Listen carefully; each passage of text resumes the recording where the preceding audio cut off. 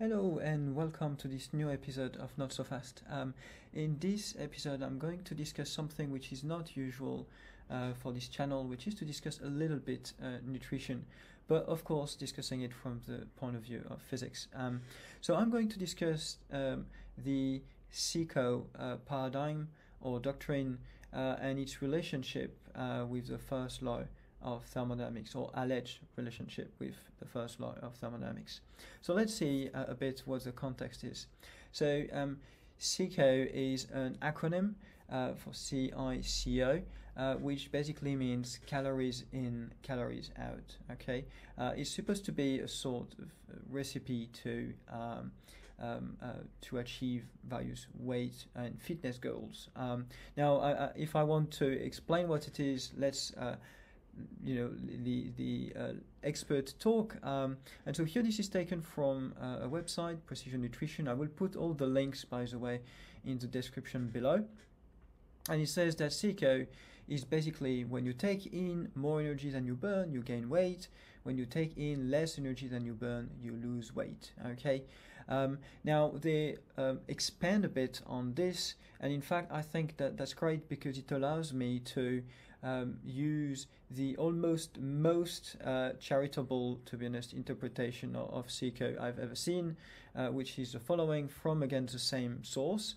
So that's an energy balance equation, which said that you've got energy in minus energy out, equal, apparently, changes in body stores.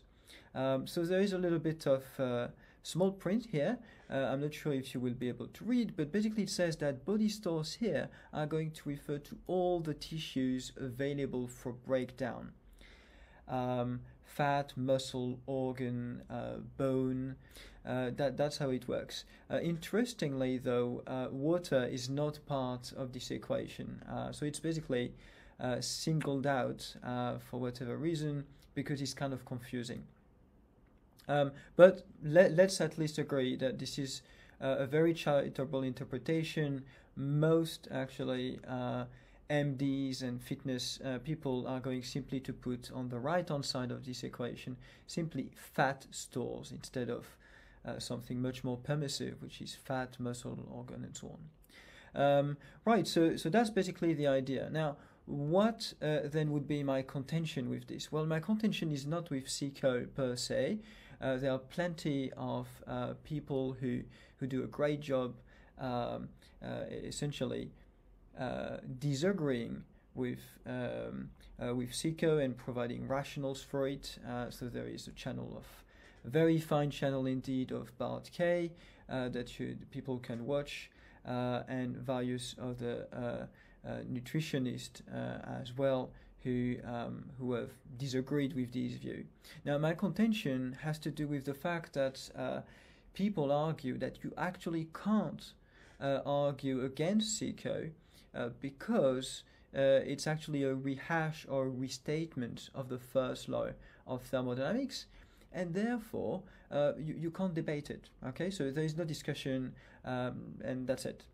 And I think that's a big issue. Now, to be fair, what is written there, that energy passes as work, heat with matter, blah, blah, blah, yes, fair enough. But let's see whether this is actually, this has anything to do with CICO itself. Before that, let's also look that, this is something which is really advocated very strongly. So, for example, here, there is on the left this tweet by a medical doctor stating that calories in and calories out is a truism, and is derived from the first law of thermodynamics. On the right hand side, there are even t-shirts where you can be a proponent of CICO and be happy about the fact that it's not a diet, but it's thermodynamics, apparently. So I'm really trying to take issue with these aspects, connecting it somehow as some inevitable consequence of the first law without anything else. Okay, first, what is the first law of thermodynamics for a closed system? So a closed system is rigorously defined in thermodynamics. Sometimes it is conflated with isolated system, but a closed system is a system if you have only a single component or substance, if you will, in your system, then the closed system means that the mass of that substance is not going to change. Okay, if you have different kinds of substances which can kind of transform one into the other and stuff like that, then what it means is that the composition of that system is going to be unchanged. Okay, so you need not only to conserve the total mass, but you need to conserve the mass of every single species inside or substance inside your system. Okay, so that's what a closed system is. Now, what the first law of thermodynamics states, which is basically something which reads as an equation, which is delta U is equal to W plus Q, and I'm obviously going to tell you what these terms are. So delta U here is the change in internal energy. So there is a notion in thermodynamics of internal energy, which is some kind of, well, as the name kind of indicates, that the energy within a thermodynamic system, but the notion accounts for things and, well, concepts, if you will, which would have no parallel concept or analogous concept in, let's say, normal mechanics, for example. So basically that's the internal energy of the system. Okay, so then W is the work which is being received by the system. Okay, so often people would put a minus W. It's not a big deal. It's just that then in that case W is the work done by the system. Here is plus W, so it's the work received by the system, and then plus Q, which is the heat being received by the system. Okay, so that's essentially, in a nutshell, the first law of thermodynamics. Okay, now is the human body a closed system, so where the composition doesn't change at all? No, it's not. At the very least, we can tell it's not, just for the simple reason that it's in contact with the air outside. There is nothing preventing anything from living in some sense. We're also breathing and so on. So clearly, this is not a closed system. Now, does that mean that the first law of thermodynamics cannot apply? Actually, no. It means that the original, if you will, first law of thermodynamics, which was expressed for closed systems, indeed does not apply. However, it does apply when it comes to the extension of the first law of thermodynamics for open systems. And for open system is just, well, more, and in fact extremely more complicated, because you need to add some terms which you see on the right here, which is a discrete sum over basically all possible species which already exists in the system you're looking at, and that may be exchanged with the outside of that system. And so the reason why I say it's complicated is because this term is called the chemical potential of the chemical species I. Okay, and here in principle, because we are in contact with basically anything, this chemical species can be essentially anything. At least nothing prevents in the first law of thermodynamics for this species to be anything. And so as a result, these terms are incredibly complicated to evaluate if you were to try any kind of quantitative estimate of it. So basically that's kind of the idea. Now, of course, people might be happy with this term here, with the open system term, because it allows for this concept of body, like increase in body stores, which we had earlier in the definition.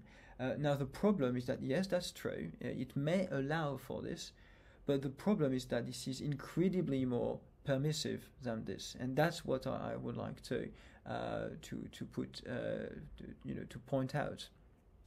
So why is that the case? So let's look at three different scenarios. So that's what I'm going to do now. I'm going to say, well, look, if we claim that the first law of thermodynamics is actually implying CICO, then in principle it should be impossible to find any scenario which is compatible with the first law of thermodynamics, okay, but then that's not equivalent to CICO, okay.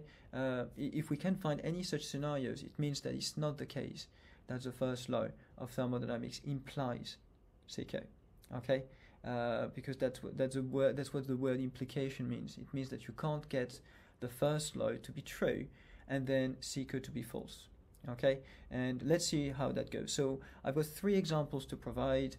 The first one is simply imagining a human being stepping inside a microwave, okay, oven, like a gigantic one. Okay, so you've got a room, and this is a cavity basically sending microwaves to a human.